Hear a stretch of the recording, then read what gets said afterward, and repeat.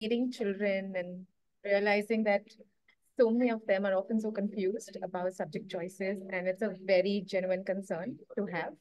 Um, but it's amazing how IB has so many options to offer and how they can actually basket through all these options and like use their interests and use their strengths and build a profile, such a holistic profile. And there's so much to IB that I feel a lot of people don't know. So I'm really hoping that they can make sound choices and they can get into IB more confident, and really embrace, because this journey is a tough one, but make it slightly easier if they have the right choices. Yeah. And just to add to that, I actually think the IBDP is like the perfect curriculum for like college. It really prepares you in a breadth of different areas. And like Ruchi said, there's a lot of misconceptions, confusion about, which subjects to choose, especially because I think the main concern is like, how will they align with my future career? Like, okay, let's say I want to study law, I want to study business. What subject should I be taking? Am I supposed to take math, AI or AA? What level am I supposed to be taking? There's so many questions. So we're hoping that today we're able to answer some of those. And we'll have a Q&A session towards the end as well. So if in case any of our attendees have specific questions, we'll be happy to answer them. Fantastic. That's always good to hear. I think one of the things most people worry about sometimes is what are the big mistakes really in choosing? And I guess just I don't want to give any of the webinar away, of course, but can you just give us an example of what's one of the biggest mistakes or biggest concerns, like just anecdotally that you've seen come at you? I think out of personal experience, a lot of students think that because they've done well in IGCSE, that it's going to be the same at IB. And that's not necessarily the case, especially when it comes to tougher subjects like the math. And also, there are a lot of misconceptions of how, the sciences give you a wider option as compared to humanities. Again, that's a very big misconception there. How you can actually balance a science with a humanities is a great thing, and how you can actually get into liberal art because of that. So there are, uh, I think, primarily math being one of them is something that I would like to touch upon, and in this, and I hope there are some good questions coming up. Thanks, Ruchi. And Pfizer, what's something that you've seen as well that's just really worried you before when kids have come to you about these subject choices? I think one thing that, also comes across is that they feel like the journey is kind of set in stone. And once I select, certain subjects, I'm not going to be able to pursue a certain major. And I just think there's so much flexibility when it comes to choosing college majors and careers. And of course, if you're looking at certain professional courses like medicine or engineering, yes, then there may be like specific subject requirements. But apart from that, like really the world is your oyster and there's a lot that you can study, especially if you're going to the US. So, as important as your subject choices are in relation to your college major, it's like nothing set in stone, and that's also what I like to tell students, that don't feel like at the age of 16 you're deciding what the rest of your life is going to look like, because there's still a lot more room for exploration. Fantastic. Thank you so much, folks. Thank you for joining us. We're just making sure that everyone had the time to jump in, but I think we have that opportunity now. So Faiz and Ruchi are going to get us going. Thank you for joining us, and they'll take it away from here. You don't want to listen to my boring voice the entire time, so I'll see you in a little bit, but probably around the Q&A section. Take care. Thank you, Ethan, for the lovely introduction, and thank you everyone for joining on time. And it's lovely to see you all here. So yeah, I'm really excited for you to hear and for us to dig into choosing the right IBDP subjects for you. And again, this webinar is designed for IB students who are facing the dilemma of choosing the subject. So hopefully by the end of this webinar, you'll get a guidance and an idea of how to choose your subject subjects wisely, and at the same time with passion, because you will stick in the IB for 2 years, hopefully not more. So yeah, you'll need to carefully choose your subjects. And if you got any questions, please feel free to type your questions in the chat, and we'll be more than happy to answer your questions. And before we start tonight, I'd like to introduce our speakers for today, Faiza and Ruchi. And before we dig into any more details and topics, we'd like to hear more about your background with IB. So we can start with Ruchi and then Faiza, and then we can start our presentations tonight. Hello, everyone. Thanks, Kiro. Hi, everyone. I'm Ruchi Steven, and I'm also a business management examiner with the IBDP. I've been teaching IB for the last 8 years now, but I've been teaching business for over 14 years, and I really believe that IB is one of the most wholesome curriculums that I've ever come across. I am slightly biased towards my subject, but no, I mean, no one's going to push you to do business. Don't worry, that's not the agenda. But it's a really interesting, wholesome curriculum, and I'm so glad that it gives you these various options, and it allows you to explore so many different areas and gets you better prepared for university. So I'm really looking forward to having this discussion with you all. Okay. Thank you. Thanks, Ruchi. And hi, everyone. It's nice to meet you. My name is Faiza, and I work as the head of college counseling at Ascend now. I'm an LSC graduate, so I have a background in political science and development studies. And I've been working with students for over 6 years on their college admissions journey and helping students figure out what to study, where to study, and how to navigate the entire admissions process. And I'm also an international ACAC member. So that's actually one of the largest and most prestigious associations for college counselors, admissions officers, and independent educational consultants. So I'm a member there as well. And yeah, I'm really excited to just share a little bit more about how your subject choices can align with certain college majors and help you arrive at the best decisions for you. um, so what I will do is we've prepared a little presentation for you. So I'll just share my screen, and Ruchi will be starting. She'll be sharing a little bit more about the IBTP, the curriculum and how it's structured. And then I'll be talking about how it links with your college major.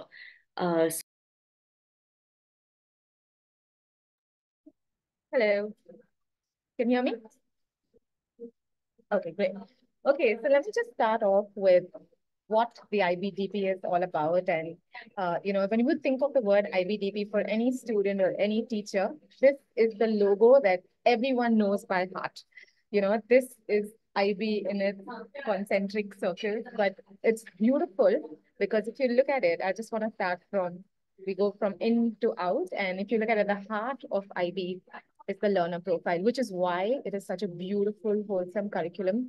Because while they want to impart, a lot of theoretical knowledge and all of that, the heart of IB is to see independent learners, and if you look at the IB learner profile, it just adds so much to who you are as a person, which is why it's a rigorous curriculum, not just academically, but it challenges you on a personal front as well. And, I've often seen students joining, the first year of IB and saying, I'm a changed person by the end of the curriculum. And not just in terms of academics, but I think the vigor and the push and the challenges makes you, discover so much about you. And I think that's the beauty of this curriculum. Uh, Moving on to the next thing, there's something called approaches to teaching and learning, which is how they want you to not just approach academics as a way of like a talk chalk method, but different ways of imbibing that knowledge, which of course has a lot to do with the teacher and the student, but that's the more the second circle. The third part is called the DP core. So if you look at it, it's the TOK, EE, and CAT. Let me just give you all the full forms. TOK is theory of knowledge. It's basically Why do you do what do you do? Give me answers for everything, and it's interesting because you know this generation, the Gen Z, wants an answer for everything, and so TOK is all about let's go back and find out why is what, who said this, why did they say this, how does this matter, how does it apply. So it's constantly questioning, understanding why certain things are done the way they are done. So that's a little bit of TOK, which is theory of knowledge. The EE stands for extended essay. And this is a good 4,000 word research that you would be doing in any one of your subjects. I will come to that a little more when we understand a little bit about the higher level and the standard level. But the extended essay is one subject that you pick from any of the 6 subjects that you've opted for. Generally, it's at a higher level, and we encourage students to take an extended essay in a subject that you would likely want to pursue because it sets your base for research in that. Uh, and then you have CAS, which stands for Creativity Activity Service. Like I said, the heart of IB is not just seeing academically sound children, but a holistic individual. And so CAS is about giving back to society, looking at your strengths and weaknesses and seeing what you can do with that to, grow as an individual and really challenge yourself. Let me also tell you that the overall IB is scored out of 45. And but TOK and EE together is for 3 points. And the other subjects are for 42. I will come to the breakup a little later, but just to give you the DP code, CAS has no points. However, you do have to make a CAS portfolio at the end of the 2 years. But TOK and EE together, there is a grid that can explain how you need to score those 3 points out of 45 to get that full score. Then we move on to the next part, which is the languages. So in the next slide, I'm going to go into detail, but that is your next big 42 points that come from there. The maximum that you can score in a subject is 7. So 7 6 are 42. You have 6 subjects that you opt for. And again, the beauty of IB is that it's divided into internal assessments and exams, which we call external. Internal assessment can vary between 20 to 30% of your entire weightage. So that's a good amount which you can maximize on. That's totally under your control. Your teachers are looking into it. The school is there to support you. Get the help from whatever you can, however you can, to maximize on that 20 to 30%. That can just take your grades, a notch up. And then you have the external exams, which are taken twice a year. Either you have the May series or the November series, again, depending on your school policies. So that's IB in a nutshell. And we're just going to get into the main part now, which is what are these 6 groups basically about? So let's start off. Okay, so the first one is basically English. Okay, it's language and literature, but there's English language and literature, there's English language. The most popular one, which I believe is 90 to 95% of what most schools offer globally, is English language and literature. That's the first group. All the first 5 groups are compulsory. You cannot drop English at the IB. Just on a college counseling front, if you are an English HL student, English language and literature HL students, a lot of universities, they excuse you on the IIEs and you don't have to give that exam if you are an IB English HL candidate. And I'm sure Faiza will also, probably highlight on that. But that's the advantage of taking an English at an HL, again, if it's your strength. The next one is language acquisition, which is nothing but foreign languages. Again, the top 3 famous languages are Spanish, French, and the third one now picking up is German, and even Mandarin is becoming popular. But French and Spanish are very, very popular amongst language acquisitions. Please understand that there are 2 parts in language acquisition that I would like to highlight. One is called the ab initio, which is when you take up a language that you haven't learned at all, and it's brand new to you. So you're basically learning the ABCD as little as the basics. Or you do something called French BSL, which is HL or SL, whatever you want to take it at a higher level or standard level. But that is if you had some foundations of the language beforehand. If not, then we opt for a level called the ab initio. Again, the ab initio is very scoring, of course, because it's the basic, and Spanish and French being extremely scoring subjects. The third group is individuals and societies. And if I have to put it in one easy word, it's all your humanities. All your humanities from business. I'm starting with business, my favorite, sorry. But business, you have economics, you have history, you have psychology, another popular subject, a very famous upcoming subject, global politics, you have geography. Now, these are the six most popular subjects in the humanities.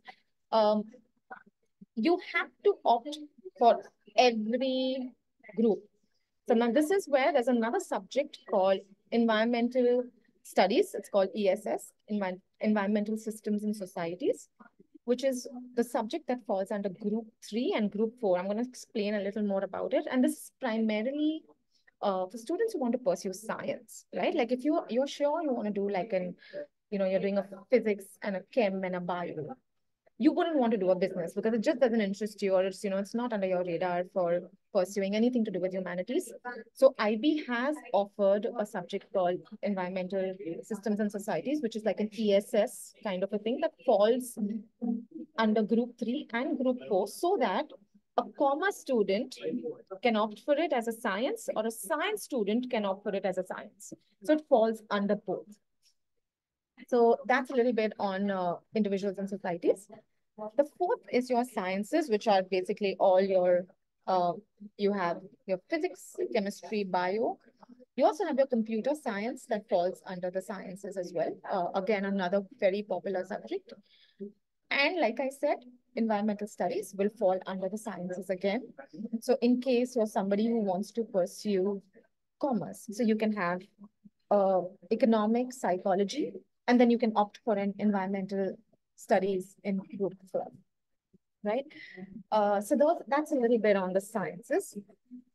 Math is recently in the last couple of years broken up into two approaches. One is called the AA approaches, and the next one is called AI, which is for analysis and interpretation. The major difference is AA is more towards the engineering math. It's the more theoretical math, whereas the AI is more statistical. It is the more implemented math in that sense. So it goes well with economics or with a business, whereas the AA fits very well with like a physics, right? So again, depending on what you want to pursue, the AA, of course, is tougher than the AI, there's no doubt about it. The math AA FL is believed to be one of the most toughest subjects in all of IB. But again, if we are clear about this is what you want to do, I've seen several students score a super 7 in it. It just depends on how it fits in with your other subject choices. And that's your math. So math AA and math AI, analysis and interpretations. And the arts is the only group that the IB offers as an optional subject. As optional group, you don't have to opt for group 6. However, the group 6 is very interesting. It's for, children who are driven, clear, passionate about, maybe it could offer visual art. You could have drama, you could have theater, you could have media studies. All of these would fall under the arts. It's, again, a very intense curriculum. It's very, very demanding. However, just to throw some light here, that there are students who've that I know who've taken a visual art and scored a 7. And in all their other subjects have probably been under 3 or 4. But then they've got into some of the best universities in the world because their art portfolio was so rich. So be mindful when you're opting for art because it's very time consuming. It's demanding in that sense, but that you're passionate about it, so you won't feel it. But it kind of course, has its impact on the other subjects. But you're driven, passionate about something to do with art. It's great because, you're setting your foundations early as you're a 17-year-old. So that's great. So that's an overview of the 6 subjects at the IB. And I'm sure there'll be several questions which we will address in the Q&A. But we'll move on to the next slide just for you to understand How does this work? In those 6 subjects, we need to opt for 3 at the higher level and 3 at the standard level. Now, what is the difference? The higher level is like it's mentioned on the slide. There's a lot more content. It's a lot more extensive. Now, it's not like the SL is easier. Okay, it's just that it's lesser content. So if you look at a textbook, we might have 24 chapters covered in both HL and SL, but HL will have an extra 5 or extra 6 chapters, but the first 24 kind of remain the same. So just to add a little more depth and rigor, the HL is a more extensive course. Also, in terms of assessment, you could have extra papers. So HL students will probably have like a paper 3 or something like that. And it is definitely more time consuming because the rigor is more. How does it work in terms of college? Uh, Again, if you know what you want to do, you would obviously want to take an HL in a subject that you're likely to pursue. But coming back to how Faiza started, it's perfectly fine if you've taken it at a standard level and still want to pursue it. There's nothing written in stone on stone, right? So it's everything can be worked on. But if you're sure of something, and please do pursue it at a higher level. In fact, do your extended essay in it as well, because then you've created your base for university really well. So that's a little bit about higher and standard level. Um, some real big misconceptions. Are all HR subjects equally challenging? Again, it's person to person. I've personally felt that I've seen students struggle most commonly with a math, AA, but at the same times, there are students who excelled in math and got a 7. So it comes down to how you are able to manage the time. But all subjects, please don't be under the misconception that, oh, it's so easy to score in this HL. It's nothing like that. IB requires you to work in a certain manner, and all the subjects are designed in a way that you will have to give them equal attention. But I'll be honest, math will require more. Anyway, are SL subjects less valuable? Not at all. They are still very challenging. Like I said, 80% of the content will be pretty much the same, whether it's HL or SL. HL will just have a few more chapters added. And of course, the assessment is a little more rigorous when it comes to HL. So again, don't think that, oh, it's SL and I don't have to, it's easy and I don't have to pay too much attention. Again, you will mess that up for yourself. So ensure that SLs are given equal time and attention. Are HL subjects always better? Generally, I would say, you take an HL because you are more inclined to it, number one, so you have a automatic tendency to perform better in your HLs because you love those subjects. However, but it is dense. It is time consuming. So it's not always like HL subjects are better. You have to work at it. Nothing in IB is going to come on a platter. Everything has to be worked for. Subject choices alone determine college admissions. I will leave that for Faiza to answer, and there will be a lot of questions. But if that's a misconception, again, uh, colleges are looking at your entire profile, right? They're not just looking at what are the 6 subjects you've scored in. They're looking at who you are as a person and what value are you bringing in to their university. And the subjects just support that uh, in your profile. But these are a few very common misconceptions, and I hope I was able to address some of them. But I'm sure when we have the Q&A, we'll have better clarity on views. Yes. Thank you. Over to you, Faiza. Thank you so much, Ruchi. I feel like I also learned so much more about the IBDP after hearing you speak.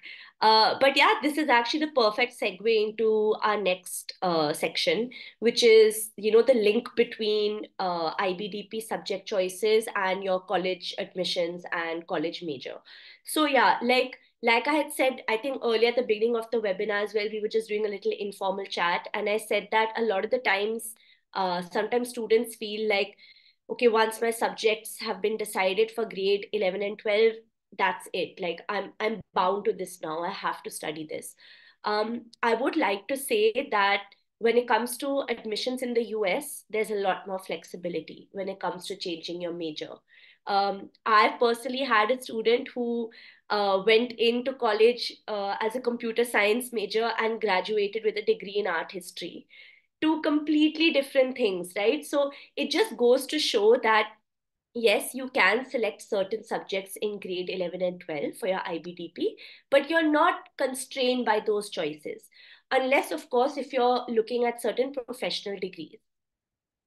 So, yes, the main thing I wanted to say is that admissions officers definitely appreciate students who challenge themselves academically, right? They want to see that now you've moved from grade 9 and 10, possibly from a different curriculum to a different board altogether, right? They want to see that you are someone who likes to challenge themselves, who wants to learn new things, um, and is committed to that rigor that they're looking for. So sometimes, a lot of the times, people think that when it comes to languages, let me just continue with the French P because I know French, I'll score well. But sometimes colleges look at it really favorably if you study a new language. Like, okay, I'm going to take Bahasa Indonesia because I've not studied it before. But from a college point of view, they look at it as, wow, in grade 11, you're starting something completely new and challenging yourself. So, that's one thing to keep in mind, that the colleges aren't just going to be looking at your eventual grades, but they are going to be looking at that selection as well. Did I make choices that showed that I was willing to challenge myself, right? So that's one thing that they're going to be looking at. However, they're also looking for a well-rounded profile. So that means choose some of the subjects that are your strengths, that you like, that you will do well in and are connected to your major, but also balance that out with maybe a couple of new things. So we're looking at depth in a specific area, but we're also looking at breadth across subject areas. This is why I said the IBDP is the perfect curriculum if you're looking at applying for university in the United States, because there is no running away from the breadth of the subject areas. You have to do all the groups, apart from visual art, like Ruchi said, you have to take one subject in each of those groups. So just by design, you are forced to engage in depth as well as breadth. Right? So the main thing is we want you to balance your subject choices in a way that shows that you have different interests, but you also have a certain specialization. So the connection between subject choices and, let's say, future, like your college major or your career goals. So in the UK, Australia, Europe, they may be a bit more specific about the requirements. Like if you want to study, economics, you should have math at HL, for example.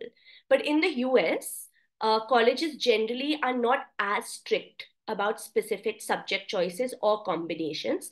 Of course, except for certain like pre-professional courses or degrees. For example, if you want to study medicine and you're applying for a pre-med degree, they will expect you to have studied physics, chemistry, and biology, right? Because you're not going to be able to handle the intellectual rigors of the course unless you have these foundations in place in grade 11 and 12.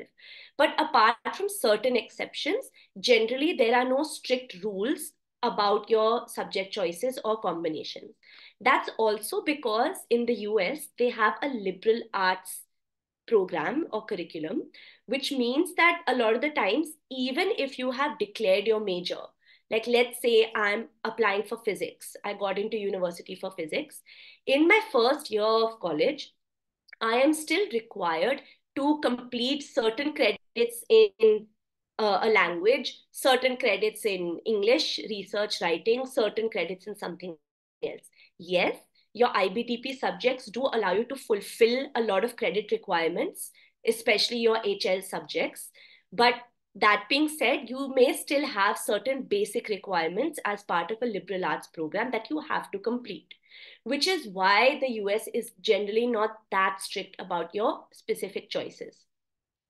That being said, IBDP students can still use their subject selection as an opportunity to strengthen their application by choosing subjects that are related to your college major, because once you've engaged, with that related subject, you, like Ruchi said, like if you know you want to apply for physics, the best thing to do is to do your extended essay in physics, because it really demonstrates that I am interested in this subject. I've engaged with it in an academic capacity. I've developed research skills, and therefore you're a good fit for that major.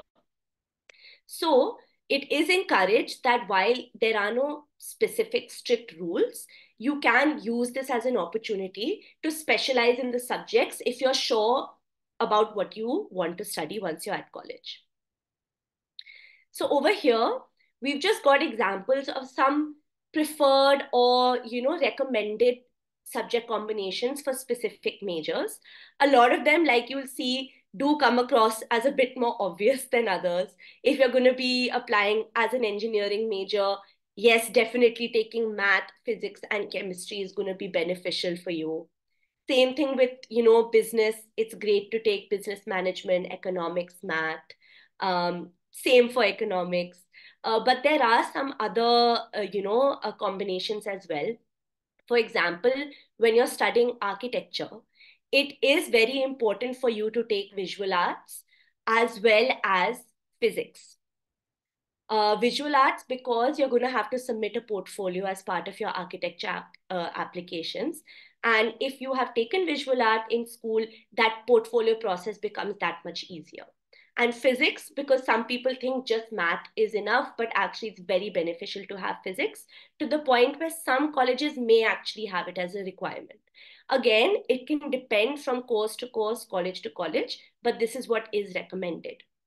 For psychology, again, you can apply to study psychology at college without even having done it in the IBDP. There's no requirement. But of course, having studied it makes a stronger application. Combining with it with biology is a really good subject combination. So these are just some examples. And we have a couple of more examples here, which are a bit more like career related. So for example, if you are looking at journalism, you have a dream to kind of work in the media industry. So Langlet, of course, taking it at HL will be really good, but try to combine that with something else. Like if your school offers media studies, take that. Or you can take history, right? Because that's going to be very beneficial in the future. A lot of the times people don't realize, but taking ESS, if you want to study hospitality, is actually a great combination, because these days there's a huge emphasis on, let's say, sustainable travel and sustainable tourism. So it can really add to your knowledge base, right? So with law as well, you can't study law, as part of the IBDP, to the point where, you don't even study law at college when you're in the States. You end up doing a JD after your undergraduate degree. But it's very beneficial to study English literature at HL, because law is going to involve a lot of in-depth reading, writing, and research. So these are just, again, it's not set in stone. These are just recommendations of combinations that work really well for certain majors and certain careers. I'd also like to share with you some real life examples of students of ours who got into very highly ranked and prestigious universities and what subjects they chose. So we have a student who was accepted to Carnegie Mellon for engineering. He hadn't decided which engineering he wanted to specialize in, so he went for a general or undeclared engineering major. But these are his subject choices. So he did go for the typical physics, math, and chemistry at HL. But if you look at his SL, he chose history because he had a genuine interest in it. And it made his application so much more interesting, right? He wasn't just that one-dimensional STEM student, but he also had an interest in history. So that showed again that he has a breadth of interest and he wants to challenge himself in something that may not necessarily be related to his eventual career path. Then we have another student who applied to UC Berkeley for psychology. And this was the combination I was talking about earlier, which was that psychology and biology at HL was a great combination. because there's actually a lot of interconnections between those subjects. And taking mathematics AI was also very helpful because a lot of students don't realize when you're studying psychology, you have to learn how to do a lot of data analysis. There's a lot of statistics, there's a lot of assessments, which is where the math AI can be really beneficial. Then we have one more student who chose to do theater. So this is again circling back to what Ruchi said.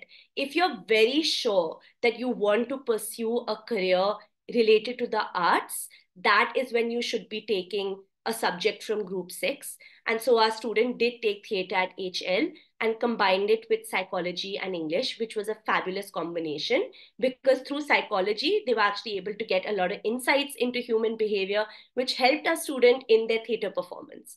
So again, that was a really good combination. And we have another student who applied to Stanford for international relations. So they studied global politics, economics, and math at HL and supplemented that with biology and English literature and Spanish. So again, a really good combination because the student also had a specific interest within international relations in, Latin American relations. So having that Spanish language was actually really beneficial because within IR, they had a specific regional, like a region that they were really interested in, which they supplemented with their language. So these are just some, examples, and we have a lot more examples which I'll be happy to share with you later. But I just wanted to open up the floor to questions. I know we do have some questions coming up as well. So Kiro, if you'd like to just walk us through maybe the order of the questions, then Ruchi and I will be happy to answer them. Thank you, Faiza and Ruchi. I mean, how wonderful that was. Pretty informative, pretty rich. And at the same time, I mean, I wish if I would just an IB student, I would watch this webinar on repeat so that I could choose my subjects wisely. And definitely, folks, we're having this webinar recorded for you to watch as many times as possible till you get confident. I know this content is pretty rich and shouldn't just be watched for one time, but I mean multiple times so that you get a clear info and insight of everything. So yeah, I'm pretty interested to start with the Q&A. We've got many questions here. All right, so as I'm reading, there's a funny question that one says, I hate math. Let's start with that. But why IB doesn't allow me to take only humanities subjects? So obviously, this student hates math. I mean, I'm sorry for that. And the question is, why IB doesn't allow me to take only humanities subjects? Okay, I'll answer that. Okay. I understand you, number one, to start with, because I understand that there are a lot of students who don't like math, and it's a genuine feeling. But that being said, because IB is holistic, that's why they have versions of math that you can take that can further support your study in humanities, which is why a math AI is an interpretation math. So when you're doing an economics, it'll help the math that you study kind of supports that and, enhances that study. And you don't have to opt for a math that is crazy, like your calculus. And even I'm making that face because it'll be probably really tough for me as well. And I'm a business teacher, which is why the math AI, even though you hate it, but because you like humanities, you'll see how it supports it and you will enjoy that and the way the curriculum is designed. But that being said, math always, for some people, it's a concern, but look at it from the point of view of how it's supporting humanities, and maybe that will help you. But sorry, IB doesn't spare math. And in a way, it's good because I feel math is just a life skill. You just need it. You just need it. Yeah, I mean, I'd love to add to that. I was one of those students where I used to do really well in math till like junior school, and then once I reached senior school, I stopped doing well and I didn't like it and I just wanted to drop it. But the thing is, math follows you wherever you go. it just is one of those subjects. So I was a humanities student, but even in my geography class, I needed math because I needed to calculate mean, mode, median when I was doing my geography, like, practicals. So even in geography, I needed math. Even in psychology, I needed math. You get to college, even in my master's, I did my master's in development studies. I needed math because I needed to interpret like different data and statistics. So the reality is, as much as we may not like it, math is going to follow you wherever you go. But like Ruchi said, the AI math is the one that's going to be very beneficial for humanities. So if you can look at it from that perspective, like even once you get to college, inevitably somewhere or the other you're going to need to use math. So don't push yourself to take AA. If you're not going for engineering, you're not going for STEM, you don't need it. But think of AI as being something that's genuinely going to be beneficial for you. So if you can look at it from that perspective, that it's actually useful for you, then you may not hate it as much. Thank you, Faiz and Ruchi. Perhaps if I would add, so I believe you can also think of ways to make your experience better with math. So perhaps you hate math because of an old experience with an old school teacher.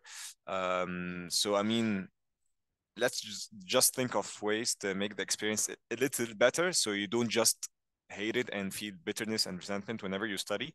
I'm not saying that you should love it all the way, but perhaps like try to think of ways to make your experience better with math. All right, let's jump into the next question that says, why TOK is only one question?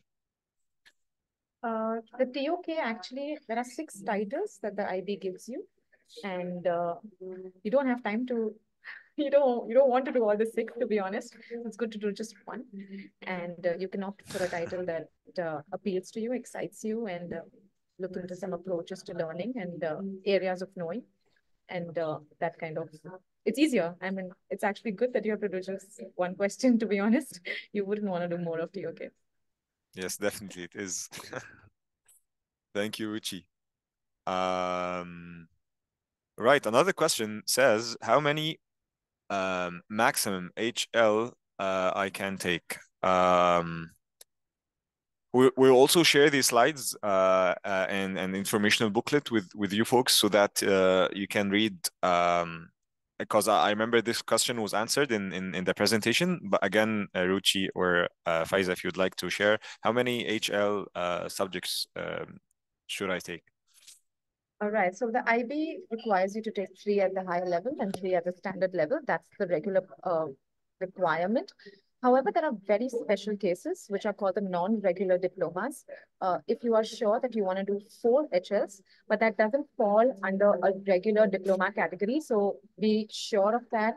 There are students who do that when they want to pursue medicine, where they need a physics, chemistry, bio, and math. An exceptional case, but IB has made an arrangement for that. But all that is required from you actually is 3 higher levels and 3 standard levels, and that's the requirement. Yes, exactly. All right. Actually, I just would like to yes. just throw a little light on this. There is something called the IB diploma, which is what we do, and there is something called the IB certificate. In the IB certificate, there is no requirement of HLSS. You can do as little as 2 subjects as well. Could be both standard level. But if you are looking at the diploma program in particular, which is what most of us do, it's 3 HLs and 3 SLs. Yes. Thank you, Ruchi, so much. So yeah, this question is for Faiza. It says universities sometimes look at the difficulty of AP courses and take that in mind for GPA. Do they do the same for IB? So just to understand, like when universities are looking at your academic transcript, they will look at your HL level subjects and SL subjects differently. So sometimes there is a misconception that, getting a 6 or getting a 7 in SL is much better than getting a 6 in HL because the grade is higher.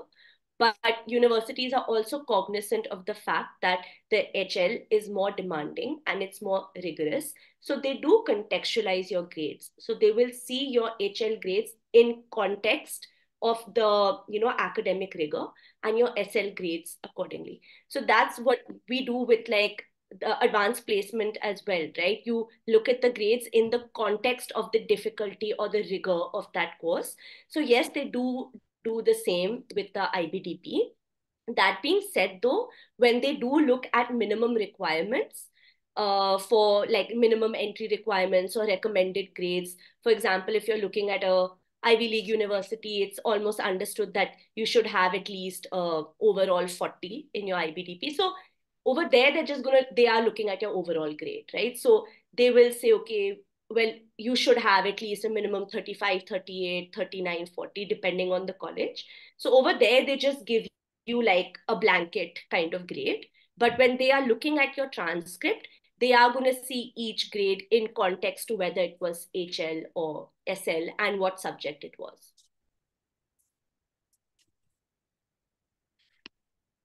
Yes, exactly. And I also wanted to highlight a point that we've mentioned, and Faiza mentioned, that grades are important. However, you have your profile, something that you can control more, and your essays as well. So I mean, yes, don't just put all your effort in grades. I mean, yes, they are important. However, there are other important factors to focus on as well.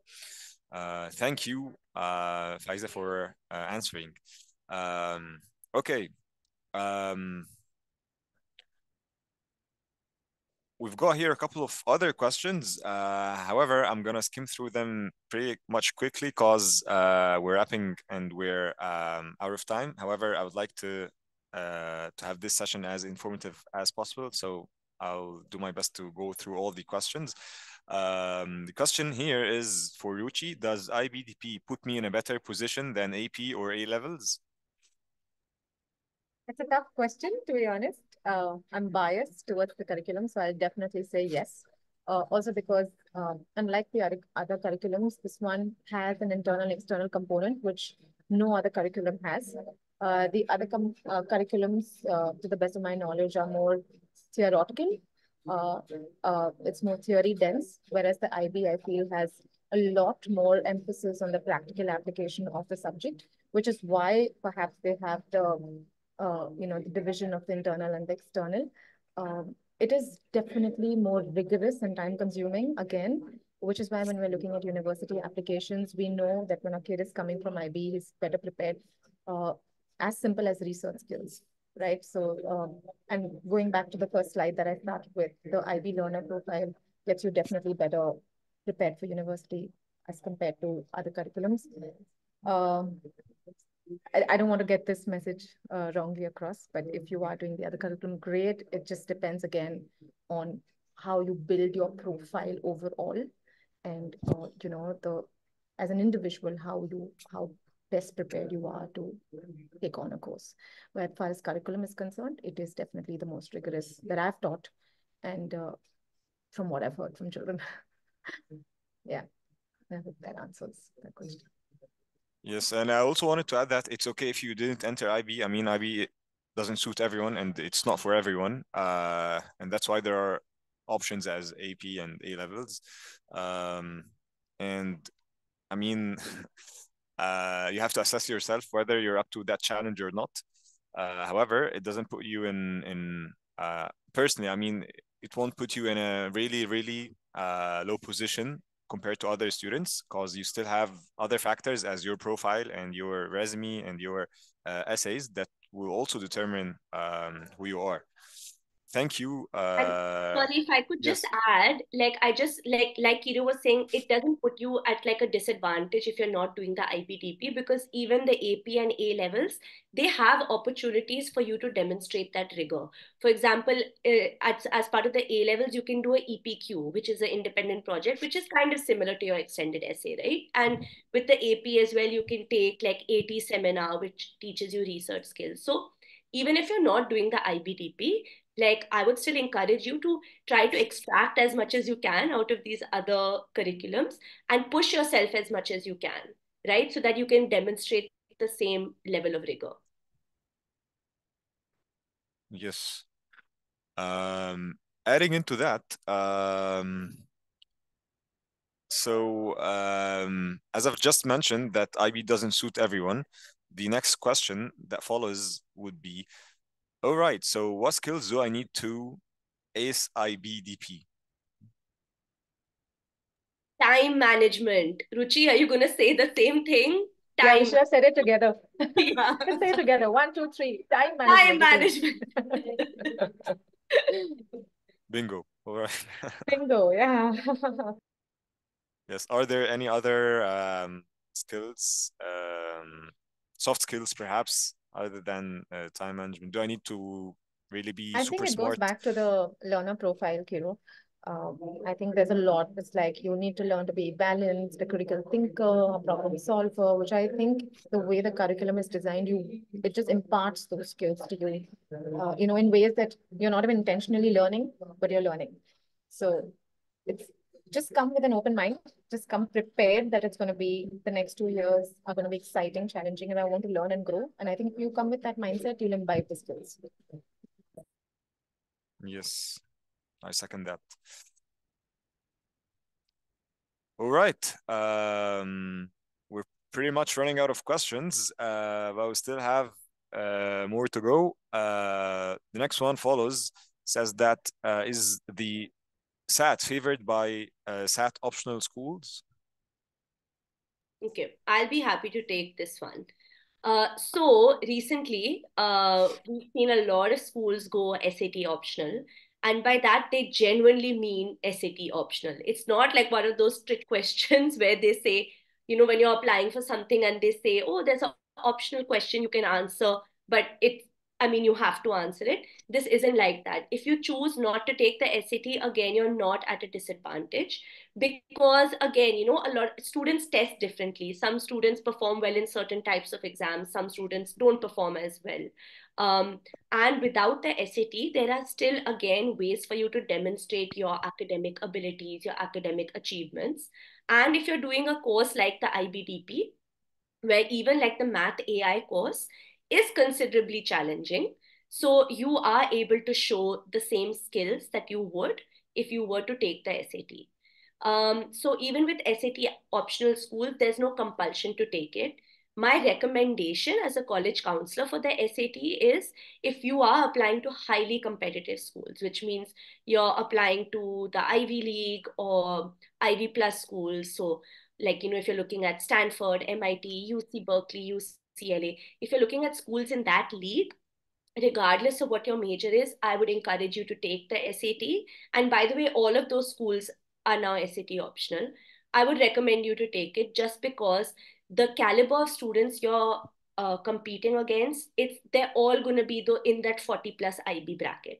So at that point, if you have done really well on the SAT, that's just one more thing you can show the universities, right? That, hey, I did really well on my SAT as well. And they'll be able to see that in between all of the requirements of the IBDP, you still manage to take the SAT and do well. So it reflects really well. And the second time when I recommend taking it is if you're applying for a STEM degree. So if you're applying for engineering or pre-med or a STEM related degree, then I would recommend taking it. So whether the school is, even if it's SAT optional, I recommend it. But otherwise, honestly, there's no compulsion. Like Kiro said, there's a lot of ways in which you can still show a very strong profile through your essays, through your extracurricular activities, through leadership positions. So they do tend to look at your application very holistically. Yes, exactly. And Faiza, regarding that question, is there like a favored score that I should aim towards if I'm taking the SAT? So again, that'll depend from like college to college. Usually what's very helpful is to look at like the previous years, the students who got accepted to that university, what the average SAT score was. And that's what you need to aim for. Like you want what that average score was. So if last year they said that our average SAT score was between 1450 to 1510, that's what you need to aim for. So in terms of giving an exact number, that's difficult because it depends on the college. But like definitely you're looking at 1400 and above if you're aiming for competitive schools. And honestly, 1500 and above if it's that like that top, 1% of schools. But that being said, like I don't want to put any pressure on our students that have to get that SAT score, but that's just what colleges are going to be accepting if you're going to be applying to that league of schools. Yes. Thank you, Faiza. And now we have the last couple of questions, and I'll try my best to merge them into just one question. And it's regarding language certificates. As we all know that IB is, I mean, it's an English degree. I mean, IB English is really tough. So why are there still universities that do require an English test? Is this a mandatory or not mandatory? Do I really need an English test? Because I mean, the IB English degree is pretty tough. And the other part of the question is, all right, so when are language certificates necessary? I'll be happy to take this one. This is something that puzzles me as well when you've done such a demanding and rigorous like curriculum all in English. There still are certain students, colleges that ask for an English language test, a proficiency test, be that IELTS, TOEFL, or Duolingo. A lot of colleges accept Duolingo now. Um, Sometimes it comes down to individual university policy. So there are a lot of universities that will waive it off for you. So if you've taken HL, language and literature, I think Ruchi touched upon this as well earlier, they themselves may waive it. Otherwise, you can always write to a university and request them. You can say like, I've been studying in English for X number of years. I've been taking the IBDP. I do English at HL. May I request you to waive my English requirement? So it is possible that, they may even say that it is a requirement, but if you write to them, they waive it off. A lot of the times, colleges do keep it on. It's more of like either formality, it could be even related to visa purposes. So sometimes in the UK, you need to take the IELTS, not because the college necessarily needs it, but the UK Home Office needs it. So there are those kind of technicalities as well.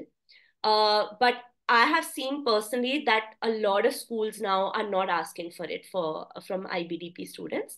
At the most, what I recommend students to do is to take the Duolingo test. It's much easier. You can take it from home. So it's unlike the IELTS or the TOEFL where you actually have to go to a testing center in person. You can do the Duolingo test at home. It's significantly easier and you can send your scores directly to universities. So if it comes to a point where, it is necessary, that's what I would recommend. It's much easier to get done. But yeah, I mean, again, this is one of those questions where I just feel like it shouldn't be required, but it's just college policy sometimes.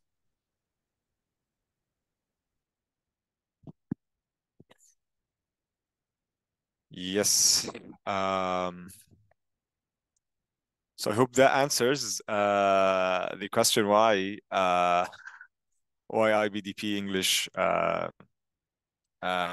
mean is necessary. I mean why language certificates are necessary despite the IB English degree.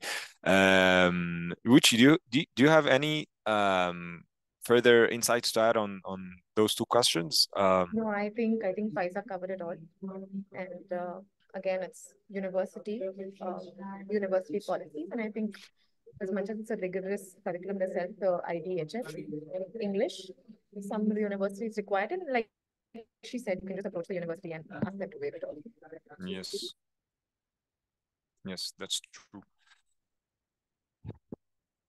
All right, everyone. That actually concludes our webinar tonight. I hope that you've all had a pretty wonderful and fruitful webinar that's full of information, wonderful insights and tips and tricks.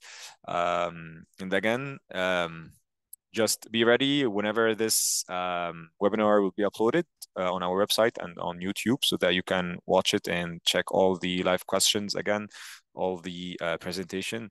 And I've typed in the chat the emails for Ruchi and Faiza. If you folks have any questions, feel free to send your questions there, and we will do our best to answer yours.